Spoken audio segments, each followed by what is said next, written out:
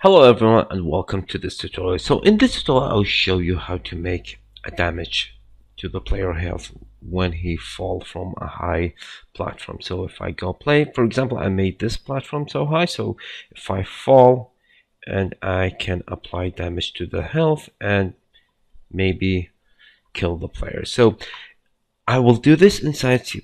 So I will go to the IDE, it's right there. So I will make a two U properties. Okay, so let me, for example, copy this one and paste that and leave that category of health, and I will call this float max health, and by default it's equal, by 100, and also health,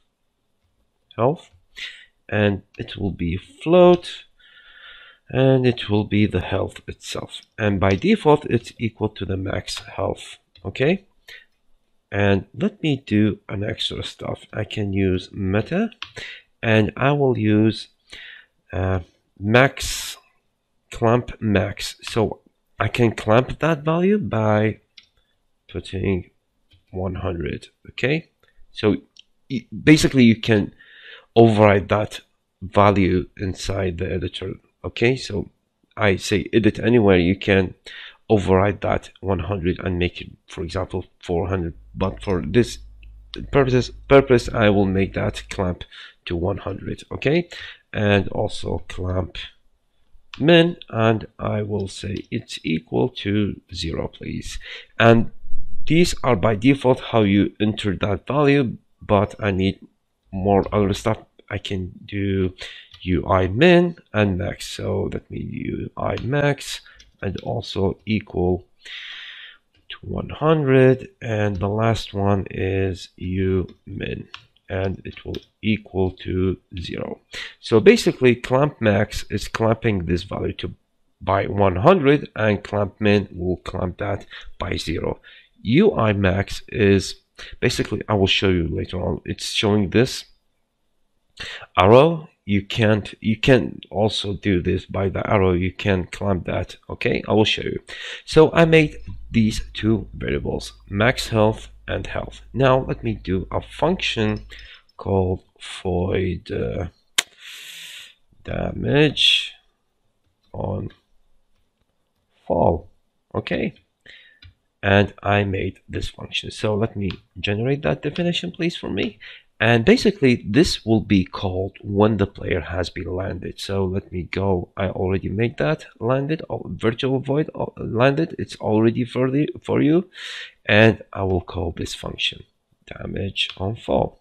Okay, so this function will calculate the velocity of the player. So if I play now, for example, let me show you. If I play, let me hit eject, basically the player is falling. Okay, when the falling has been done, I'm checking for the velocity, but just in the z velocity, just in the z axis. So I need to make a check just in the z axis. So I will say a float, for example, I'll call this player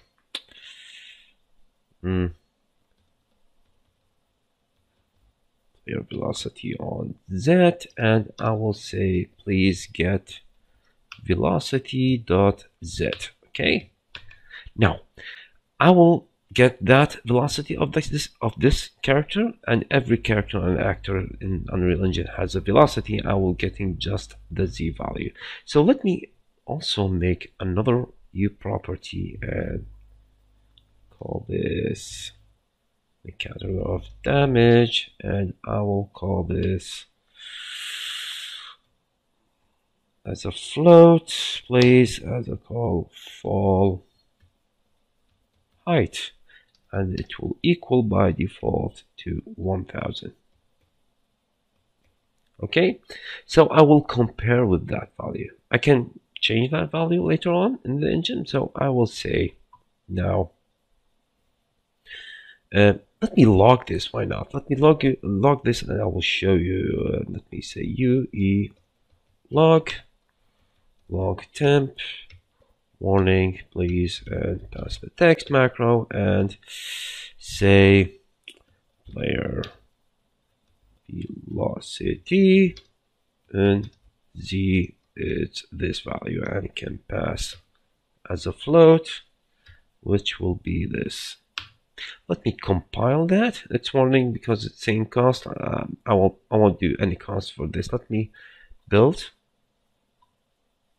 So it has been successfully built. Let me go and play. I will show you in the log itself. So if I jump now, it's showing this value. Okay, negative 2000, maybe 200, I don't know. So it's basically saying in the negative. I need now to compare that value by a positive value, so I need to negate that. So let me do this. Player z velocity, please multiply by that, equals to -1.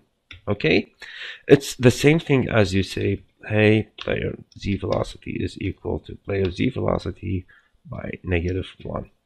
Okay, so this one is the same as this. Okay, so let me do this now and compile. Let me build that. It has been built. Let me go back and play, and now it should be a positive value. Okay, it's maybe I need to restart my editor. Let me restart the editor and recompile. So after I restart my editor and recompile, now the value will be in positive. So let me now compare that value with the fall height. So let's say, let me do this. Now I say if the player z velocity is greater than the fall height, and I will log, for example, the health. I will decrement the health itself. So I will say health please is equal to fmath, please fmath, and I will clamp that between the health negative by player z velocity divided by, I will divide it by, for example, a 50, because the number is too high. I will divide it by that, and I will say between 0.0 f and the max health. Okay, and let me log that. So let me log this. Let me cut that, and now instead of player, call this player health. Okay, and I will pass the health. Let me compile now and see. So it has been compiled. Let me go and play now. Now, when I fall, by default the health is 100. Now, if I fall now, it's that. Okay. So you can also round that number if you like. It's up to you. You can also use an fmath around that number. You can say fmath, for example, and round to int, all these, and make it a rounded int. Okay, so but for this now I will keep it as a float. Now basically I saying player z velocity divided by this number. So if I decrease that number, let's make it 20 and compile and build.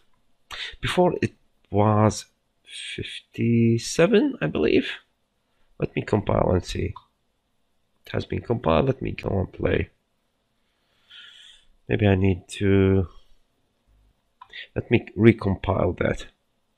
And now if I play now, it was before 57, I believe. Now if I fall now, it's saying you are dead because the health value is now 0. So basically you can make this value as a U property and call this fall damage. You can also make this, let me call this, and copy and say float, and it will be the fall damage. And let me say that by equal to 440, for example. And this will be the fall damage, how much I can apply a fall damage to the player. So let me, instead of using that value, now I can say, hey, damage, not fall damage on fall damage. And let me compile now, build the solution. And now if I play now, the damage has been done. So basically, you can make this value. This value is the fall damage, how much you can apply damage to the player on the Z velocity. Okay, so now let me pause this video, or why not? Let me continue. It will make that easy because I already have a widget. Maybe blueprints. Do I have a widget inside? Yes, you have a widget. Let me make progress bar. And this progress bar will be the health of the player. So let me create a binding for that, and I will do this a quick get player character, and I will cast to third person character, and please get me the health. And do this, but before I hook that value, because this value is going from 0 to 100, and this value for this one is a normalized one, so it's basically saying from 0 to 1. So I need to also to divide that by 100, so it will be a normalized thing. So compile and build. Okay, so let me play now, and I will have this progress bar. So if I jump, I will have applied a damage. Okay, so this is how you can make a file of damage on fall. Let me go to the third person now. As I told you before, I will show you that. So if I go to the class defaults, and now in this search, and just type health, please, sorry, health, and this is the both values. So by default, it's 100. Okay, you can also clamp that, but I said that you can turn that off. I'm showing that but you won't. You can make that as a visible anywhere. Blueprint read only. Where are you? This one. You can make that visible anywhere. Okay, so the important thing is the max health. So as you see, you can't go above 100, and also you can't go beneath 0. So when I say clamp, we go back. When I say clamp max, it's saying, hey, you can't go above. It's typing that. If I say 300, sorry, you can't go. If I say, for example, negative 600, sorry, you can't go. It's saying these value, clamp max and clamp min. UI max and UI min is this. If I just return that, I show you this 2 arrow. Okay, you can drag and drop, and you can do this. Okay, so basically, if I use the control, I believe, yes, I'm pressing the control on my keyboard, I can go slowly. Okay, and this is how you can apply a damage on fall. Basically, you can maybe hook this, and let me also go back to the class default and say damage, and how much damage you can apply. Maybe you can apply, for example, 30, and compile and play. Now if I go and fall, it will have been applied more damage. Now this value, because since it's, sorry, let me go back and class defaults, damage, and because this value has been divided, so it needs to be decreased. Okay, so this is how you make a falling damage inside Unreal Engine 5 with C++. I hope you enjoyed this video. I will see you in the future. Bye.